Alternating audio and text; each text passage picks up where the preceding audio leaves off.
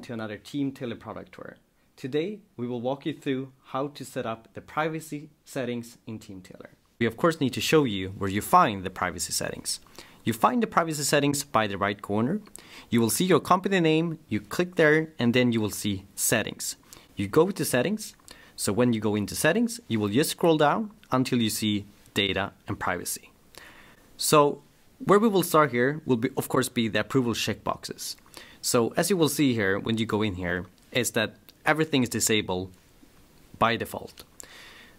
The reason behind this is basically because we already do ask for their consent. And you will see this if you go to a job ad. So I will just quickly show you how this looks like right now. When they submit their application, they also admit to the privacy policy. So that is a consent. However, if you do like to add another layer on top of this, where the candidate needs to tick a box that they actually do admit and give consent to their application. You will then see here that you have one for job application. So just for the application itself, you can then have an approval checkbox, and you can say whatever you want here, something to do with the privacy policy, of course. But we have a default text, so if you want to use a default text, you don't need to do anything. But you also have a second one, and this is of course for future job consents. Basically meaning, when they apply, even though they don't get that specific job, you will still store their candidate information. So maybe, if you like to use the information later, you could of course use the secondary checkbox as well for future job. You also have one for connect, since you're also storing connected candidates. So if I just enable this, you will see it like this, and then I press save. When I press save, so now you will see when I go back to the actual job, that there's a difference now. So I'll just click on update. So instead of just reading, I now also need to check the approval boxes here, that I actually do give approval for this. This is of course something that is optional to use. You don't need to have this if you don't want to. But if you like to, this is the functionality behind it. The next setting is of course the GDPR setting, so data retention. So when the candidate have given their consent of being stored in the system, that's of course when you need to decide for how long you want to keep the information in the system. So first of all, with the GDPR, you can store data for up to 24 months. So the first thing you need to do is to say, when does the permission expire? And you can of course keep it up to 24 months, but you also have the option to keep it for less, of course. In this specific case, or this example, I will just put after 24 months. Then you will see here, there's 3 different options, basically. So one option, that you don't do anything after the permission expires. You have the secondary option, which is called opt-out. Opt-out basically means that after 24 months, you will ask the candidate that, or you will tell the candidate that we will automatically extend your permission. However, if the candidate wish to be deleted, they need to opt out. You will then have an email template. We have one prepared for you, but however, if you do like to amend this and say something differently in your own wording, you can of course do that as well. But this is the email that goes out. You ask or you tell the candidate that you will keep their information and extend the permission automatically. But if they do not like to be kept, you will then ask the candidate to click on remove my data. If they click on remove my data, you're obligated to of course delete their data accordingly to the GDPR. Then we have the third option. The third option is opt-in. Opt-in is basically the reverse.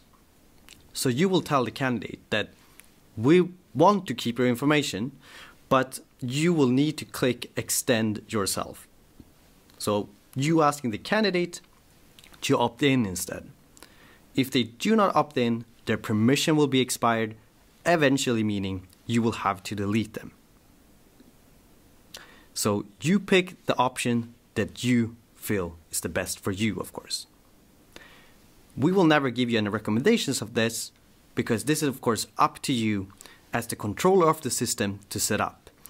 But we can assure you that whatever you pick here will of course be compliant to GDPR as long as you delete the relevant information when it's needed. You then have another one that is source and refer candidates. So what is this then? What is the difference? The difference between this and the application or the permissions here is that in Teamtailor, you do have the possibility of adding candidates yourself. Basically meaning you could receive candidates by email and you just want to upload them into the system. That's easy to do, of course. But what happens here is that the candidate never really gave you the permission to keep them in Teamtailor. So in this case, you can only store that kind of data for up to 90 days. So I'm gonna pick just like 30 days in this case.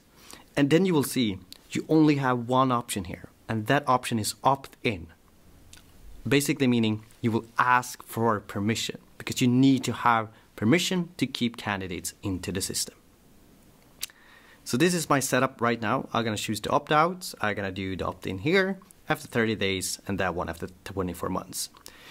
And then, of course, you need to set up the GDPR manager because the GDPR manager will be the one that receives all the notifications when someone needs to be deleted, if a permission is soon to be expired, whatever it might be.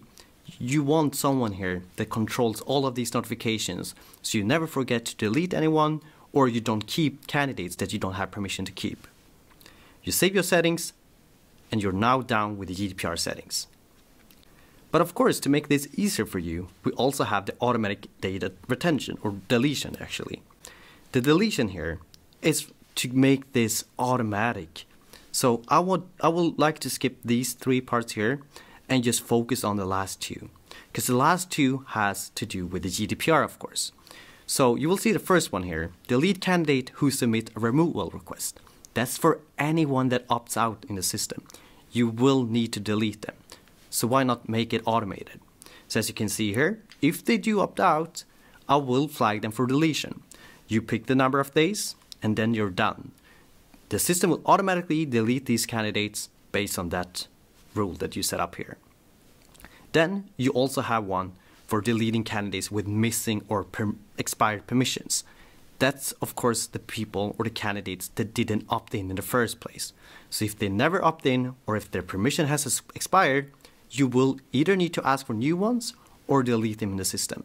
So same thing here, you flag the candidates for deletion after amount of days and then you press save.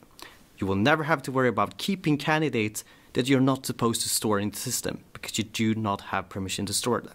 So once this is set up, you're completely compliant with your candidate pool and you're not keeping candidate data that you're not supposed to do. And then of course we have the privacy policy. Since Teamtailor is more or less like the service here and you are the control of your system, you will of course need to check this, but the thing with our privacy policy is by default. So this is what happens in Teamtailor. So of course, everything you see here and everything the candidate reads, that's actually what's happened, what the candidate actually accepts. However, if you do need to make any amendments in your own wording or if you just want to add another section of something, because that's the company standard, you can always amend, of course, the privacy policy if you like to. So this is just a place where you amend or edit or just keep it like it is. That's totally up to you. Then, of course, you also set the contact person because you do want to have a contact person for privacy questions. Press save, and then you're pretty much done with the privacy policy. Last but not least, we have the cookies. So the cookies, as you can see here, is always default to be recommended. However, you always have the right, you always are obligated to do whatever you want here, of course. We do recommend this because, of course, this is the standard bar for, of course, all different websites. However, if you do want to change this, you do have several options here. You do also have other options to add other cookies because this is something the candidate accepts. So when I go into a website, I do accept the cookies because then you will be able to see my data. If this is what we do in the system, so everything that we keep in the system, you will see here. If you feel like you use the data for something else, then of course you can add your own cookies as well, because this is something the candidate do accept when you keep and store the data. And that's more or less everything to do with the data and privacy in Teamtailor.